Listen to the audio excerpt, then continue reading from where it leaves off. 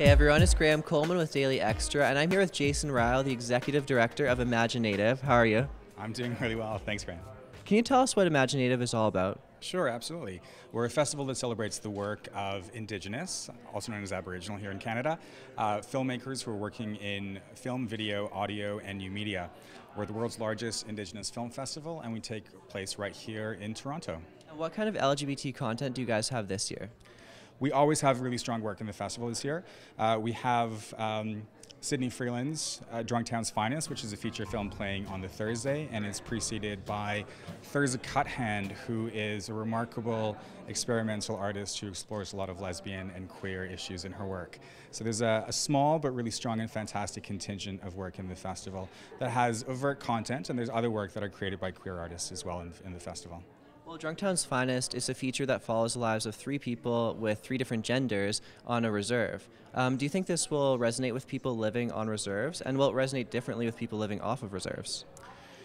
I think the beauty of this work is that I think people can take anything from these stories, regardless of where they're from. I think certainly the film itself resonates for people who have experience or history of living on reserves or who do live on reserves.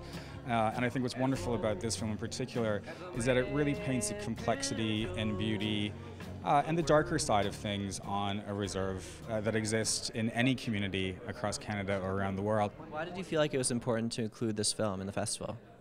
For many reasons. Again, it's something new. It's a story that we haven't seen before. The focus on the three genders was something that was really innovative, and I think one that we felt worked really well with the story being told. Sydney Freeland as well is a phenomenal up-and-coming artist based in the States, and she's going to be a queer filmmaker, so we're really excited about her future work. It's a great film, again, I think that shows an indigenous perspective, an indigenous Navajo perspective on three genders, but tells a contemporary story of three Navajo youth who are really entering adulthood. I know that I can represent the Navajo women as both sovereign and self-determined. I'm sorry, can you repeat that in English? Next. Hello, my name is Chef Felicia John Yashia, Sanjakina Sinajini, Bashashi, Madishkishni, Tashache. And you guys have a short film with LGBT content called The Clan, and in the description it says it's about a two-spirited young man, but in the film itself he refers to himself as gay. So is there a difference between two-spirited and gay?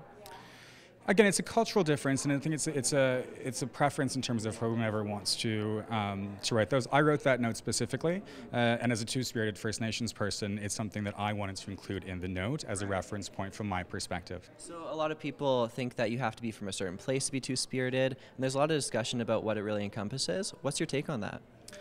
I was taught to believe that it was you're born with two spirits, so it's part of the third gender. Again, there's different spectra in regards to that. But I think it's a cultural tradition that I have, and it's a cultural belief that I have, and it's something that I really hold dear. Great. Well, thank you for speaking with us. Absolutely. Thank you.